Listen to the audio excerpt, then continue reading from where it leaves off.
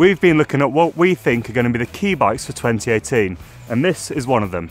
It's the Trek Emonda SLR Project 1 disc.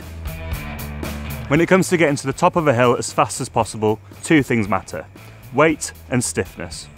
The Emonda is Trek's climbing bike. It sits alongside the Domane, which is their endurance bike, the ones you'd see in the classics, and the Madone, which is their aero bike, and that's the one you're most likely to see in the Tour de France. The Emonda family is extensive. It starts with a kid's bike and goes all the way up to this Project 1 bike. So you've got everything from aluminium frames, you've got the SL frame set, which is slightly heavier, and then the SLR. The SLR disc frame set comes in at 665 grams for a 56cm, and that's only 25 grams heavier than the rim brake version, so there's very little penalty for having the better brakes. The fork is 350 grams, so again is incredibly lightweight, and these things help propel the bike to the top of the hill as fast as possible. Trek are one of the biggest bike companies in the world, and so they have a lot of money to put into research and development. The Emonda, they say, took over 10,000 iterations on computer modelling before they started the physical build of the bike. Trek's high-end bikes and kit are often made in their Wisconsin factory over in the US. Trek made this particular one though in Taiwan, and that's because they say that their facilities there have the highest level of carbon engineering possible. This means that they can get the layup exactly right in order to build one of the lightest disc frames available. If you exclude the Shimano drivetrain and brakes, everything on this bike is made by Trek or Bontrager, their in-house component brand.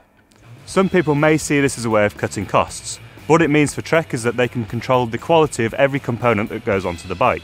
In our eyes, Bontrager kit is actually really good stuff. The finishing kit, the wheels, the tyres all perform incredibly well, and we'd have them on a bike which wasn't even a Trek.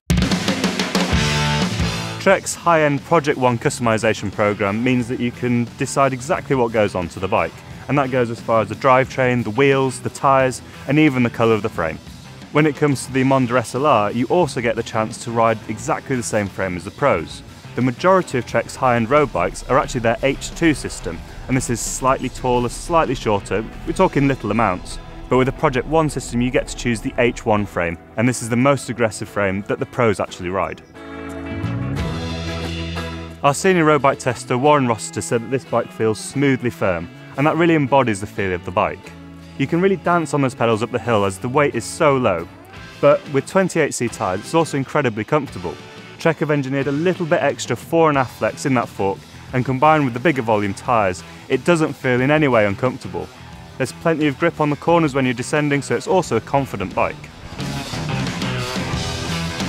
If you spend a lot of time in the mountains and you want to get to the top as fast as humanly possible, then the Trek Emonda SLR Project 1 disc could be your next bike, if you've got deep enough pockets. If not, the Emonda range is expansive and there's one for every pocket, and that's why we think this is one of the key bikes for 2018.